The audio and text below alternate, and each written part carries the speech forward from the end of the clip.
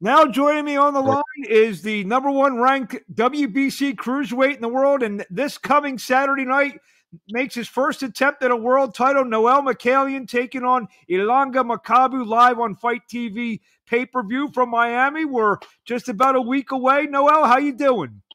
I'm good. I'm good. I'm great. I'm doing good. Training last week, recovering, and I'm ready to go. I know this has been a long time coming. You've been sitting as the #1 contender for a long time. What's been going through your mind as you waited for this title shot that you've been the #1 contender for well over a year now? Yeah, it's been a long time, and actually the second attempt after the British fight. So I was like building up after 4 years now, rebuilding my career kind of, and 2 years COVID, and it was a long road to get to this fight, and I'm happy and glad and excited that it's finally happening. Like you said, you've been in these type of fights before. You fought former world champion Christoph Wlodarczyk, Marius Briedis. How have even those fights they didn't go your way? How has that prepared you for this Saturday night and Ilunga Makabu?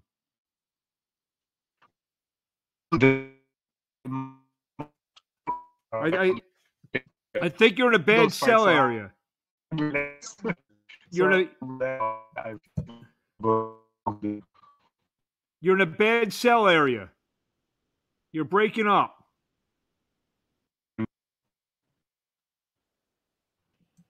Hello?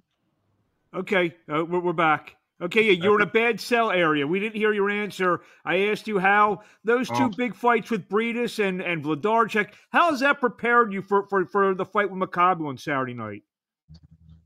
Well, I'm very well prepared. I feel confident. I feel undefeated because those fights were only on paper, not mine, but inside the ring they were mine. So I feel well prepared. I feel confident. I feel great, excited.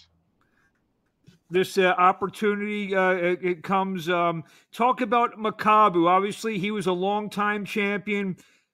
Did not fight very well against Badu Jack. What do you think of him as a fighter? Well, I respect him as a fighter. He's good. He has a good record. Strong puncher, southpaw.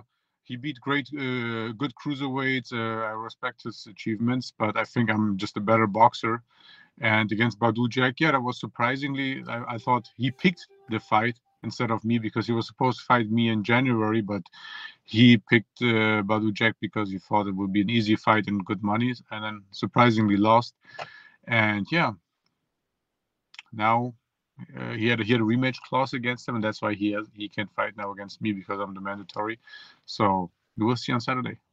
Do you feel maybe you're very well experienced now? You had some of these big fights internationally. You think you're catching Makabu at the right time? He's come off. Forget about come off a loss. He got his butt kicked in that fight. I mean, I'll say that. I know you're not going to say that. I will say that. You feel he's a guy. He's a little bit older. Maybe he's lost a step or two. Well, I don't know. I don't want to underestimate him. That's why I prepared myself very well to be prepared for any circumstance. So I think he will bring his A game because he wants to be champion again, and I want to be champion for the first time. So I'm prepared for his A game. So I'm scared to underestimate him. How cool is it for you? I know you've been living in Miami now for several years. You're gonna have the fight, literally, miles from where you live. True, that's awesome. I'm very happy. I have a lot of friends in Miami and a lot of supporters. Miami has been great for me the last 4 years, and many people helped me, believed in me, and it's kind of like a homecoming. So I feel very, very confident and very happy that it's happening in Miami. Yeah, so I assume you're gonna have a lot of people cheering for you. Yes, it would be nice.